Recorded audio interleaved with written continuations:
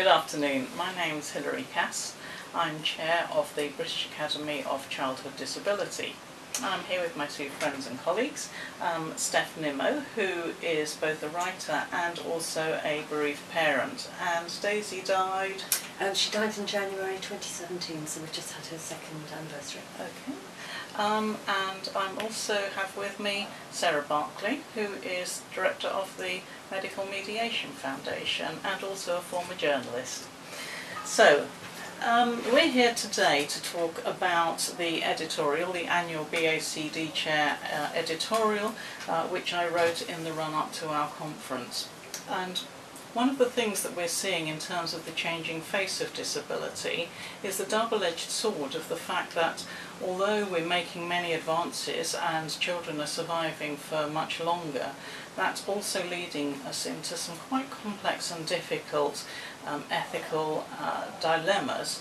And that means that that's also sadly leading us into conflict between clinicians and parents and families.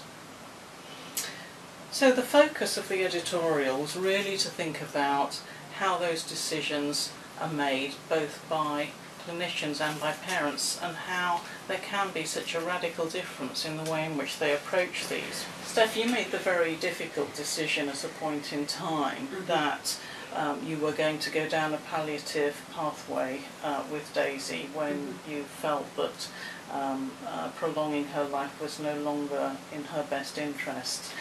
Would you be able to talk a little bit about how you arrived at that decision? It was actually quite a long decision. Daisy died at the age of 12, but she was born very prematurely, and she received an early diagnosis within the neonatal unit of a very rare genetic disease that was ultimately life-limiting. And so we knew from the get-go that Daisy was not going to live till adulthood. And in many ways that allowed us a chance to get our heads around that. We also had a very good neonatologist who referred us very early on for hospice support. So that was in many ways our early experience of palliative care in the community. So I think those are quite crucial. We accepted, it was hard, we accepted very, very early on that our child was not going to be with us forever.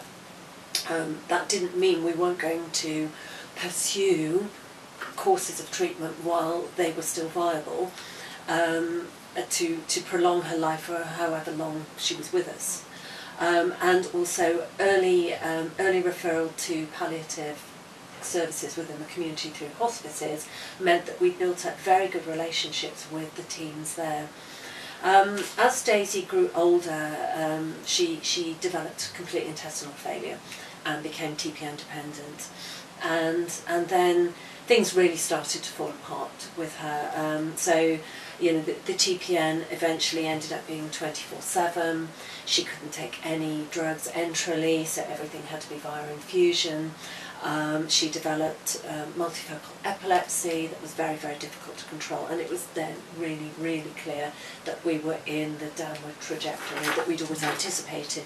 And I think, as is very common with children with really complex needs and rare syndromes, there's no obvious end point. But we were referred to the hospital palliative care services, and for my husband and I, it was very much couched in the terms of it being symptom management, which was a real positive for us. So it wasn't, because I couldn't in my mind see that she was at death's door. She had quality of life. She was able to go to school. She was able to do the things that she wanted to do, but clearly on a long-term basis that wasn't viable. Thank you. Thanks for talking so openly about that, Steph. So, Sarah, this was, you know, fortunately a situation in which the doctors and Steph were in complete alignment, and I hope that that's a majority of cases, but of course the cases that you're involved are not like that. You often get called in when there has been a major disagreement that's got into a significant conflict. So to go back to my point about doctors have that feeling that they must be right because they're working in their ethical framework, read the ethical guidance and you know, they're bolstered by that. And parents are actually making their decision based on a love of that child that the clinician can't begin to understand, and the experience of so many years of that child coming back. How do you begin to bridge that kind of gap? It often feels like walking into an emotional war zone when you go into those rooms and you see a clinical team on one side and parents on the other side who are not able to agree. And you can feel the pain of that when you walk into the room. And my question is always, what made a really difficult, complex situation, and it doesn't get more complex than the kind of situation Steph has described, what might turn that into a conflict and a breakdown of relationships between a family and a clinical team, or between parents and a clinical team? And I think sometimes, often actually, it's around how the conversations have gone. It's about communication and how that's evolved over time between the parents. And parents often say to me they're not listening to me, they're not hearing what it is I'm trying to say about my child. And from my experience, conflicts often arise when the parents feel that the communication and what they're being told by the clinical team doesn't really feel as if it's about their child and the story of their child. It's about statistics, it's about what other children with this condition, how they might behave, what might happen to them. And I think sometimes clinicians do that with the best of intentions, but often the impact on parents is to say, but it's my child we're talking about, and my child hasn't done this, my child does things differently. And I think when it feels that there's a bit of a mismatch between the stories that the parents are telling and the information that the clinicians are giving, is where conflicts start to arise. And what I try to do when I mediate, and of course sometimes it works and sometimes it doesn't, is to try and bridge that gap by trying to help a conversation happen in which all those voices can be heard in all their complexities, and where you try and get people, everybody, to a position where they're willing to hear what those perspectives are. And that's where you try and bridge the gap.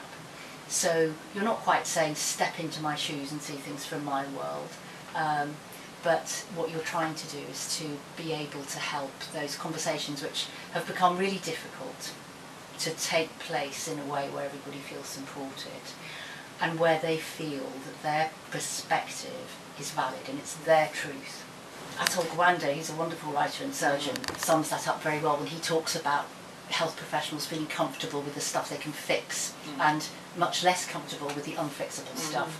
And when we're talking about situations where there is no cure, where there are no, in quotes, happy endings, where there's a lot of emotion involved, which is exactly what you were trying to tease out here, that's the unfixable stuff. And often clinicians feel much less comfortable working with that because it requires them to respond to emotion, and that's not necessarily the territory that they've been trained. And I don't want to generalise too much either, because there are many clinicians who do this stuff brilliantly, but they often don't have much training in how to do it. They learn, they'll often say, we've learnt the hard way, we've had conversations which we wish we'd never had, and we've learnt the hard way to have them better.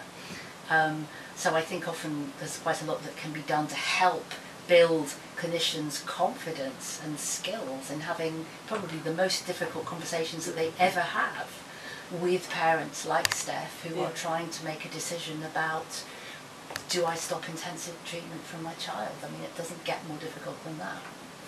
Thank you.